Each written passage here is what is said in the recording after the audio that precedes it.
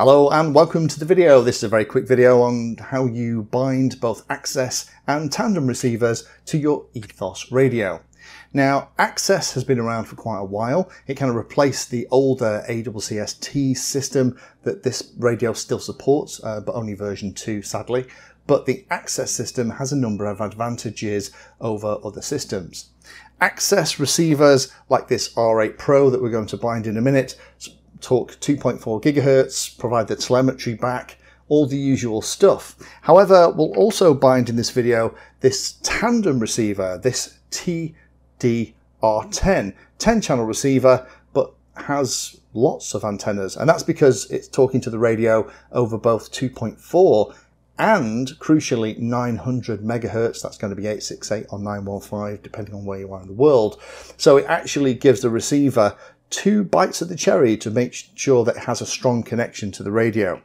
Now, if you're coming from Spectrum or one of those other systems to ETHOS, the binding process can be a little bit weird because it's a 2-step process. The first is you register the receiver to the radio, and the second one is that you bind. So if you're coming for Spectrum, where you're used to using a bind button or even a bind plug, that seems like a slightly redundant step, but there are some advantages.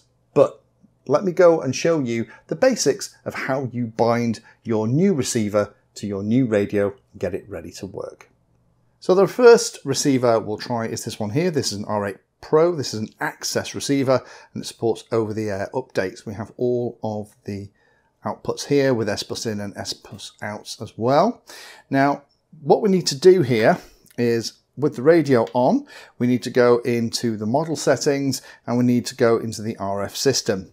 Select internal module. We don't have an external module on here. We don't have any of the additional antennas externally. And we need to select Access off the protocols that are available. There's Access, AWCST D16, that's for version 2 receivers. And then we also have the TD mode that we'll do shortly with this receiver over here. But for now, we'll just select Access. We can see that we want to use the internal antennas. That's really important. And we are going to turn it on. At the top, you'll notice now there's an extra little icon appeared and it says 2.4G, and currently it shows there's no bars activated. Now, if we scroll down, the first thing we need to do is to register the receiver.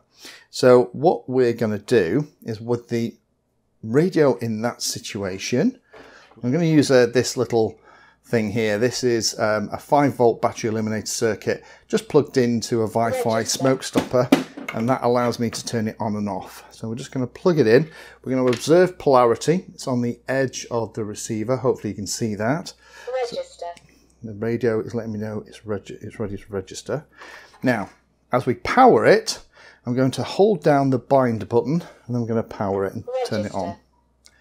And now on the radio, you can see that it says the receiver name is R8. We can change that to be whatever you want. So if this was going to be in a model, I'd potentially maybe call it that model's name so you know which is which. But we're just going to click on register. It says registration OK, and we're good. Now we can go down to bind. Let's power off the receiver so that it's completely ready. We're going to hit bind. And then we're going to power the receiver again. And it comes up and says select device. So you can see the receiver. We're going to do it. It says bind OK. And it's that easy. We can bind other receivers. And now by RX1, hopefully the camera's picking it up, it now says R8. So again, it can be handy if you're going to bind multiple receivers. Maybe you've got them doing specific things in a model. Now, just to prove this is all working, what we're going to do, go back out of RS system. If we go into the outputs and see where the throttle channel is, channel 3 is the throttle. So what I'm going to do is I'm going to plug a little servo into channel 3, and this will just prove that it's all working. And now as I move the throttle, we can see that moving as well. So that's how you bind up an Access receiver. If we actually look at this receiver here, you'll notice that there is the regular antennas and an additional T antenna. And that's because this receiver is actually talking both 900 megahertz, 868 or 915, depending on where you are in the world, and also it's talking 2.4 gigahertz as well, whereas this one is only talking 2.4. This is doing both, and this is a great idea if you are worried about flying in an area where there may be a little bit of interference, because it has two options to try and retrieve everything. So the process is pretty much the same. So what we're going to go is go into RF system again. Let's turn it off first of all. We're going to select TD mode. Now TD mode is tandem mode, and then we're going to make sure that the antennas are internal. 900M antennas are internal. You can also set the power here as well. We'll leave it at 25 milliwatts, and we're going to turn everything on. This time at the top we have two icons that have appeared. One says 2.4, the other one says 900M. Now guess what? We're going to do exactly the same thing. So job one is we're going to select register. Register. And we're going to power it. Again, make sure that you're observing the polarity. We have the signal pin at the top and the others at the bottom. So I'm just going to plug that in any old one here. We're going to hold down the button as we power it on. And there it is, it's appeared on the radio. So we're going to click register, click OK. We're going to turn off the receiver so it's unpowered. Go down to bind, hit enter, and we're going to power it up. It immediately sees it. We select the device, say bind OK, and there it is, we're bound. So now if I turn that off and turn it back on. Lost.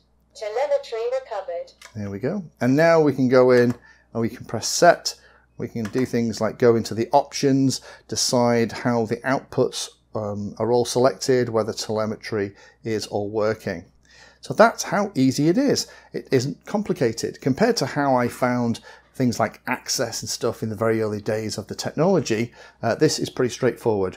The trick with this is that you don't have to register it first. You don't have to do that with older technology, as I said, the introduction like Spectrum and things like the AWCST technology. But with Access and the Tandem system, you register it first, then you bind, and you're good to go. So there you have it. It is particularly difficult. My experiences personally, when I first started playing with Access radios, the early ones and the early Access receivers, were a lot less easy than that. But it seems to be a very well-developed system now that just seems to work pretty flawlessly.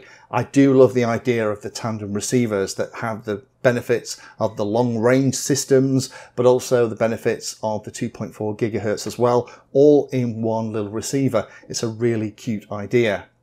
Don't forget to do things like set fail-safes. I might do a video on all the fail-safe options. The fail-safe options on this radio are very similar to lots of other modern radios with hold, custom, no pulses and other settings. I'll put a link down below to a video that explains those different options. But hopefully, if you are coming into this or you are interested in the steps, you now know what to do. It's pretty straightforward. You register, you bind, and then ideally I'd say set your fail-safe and you're good to go.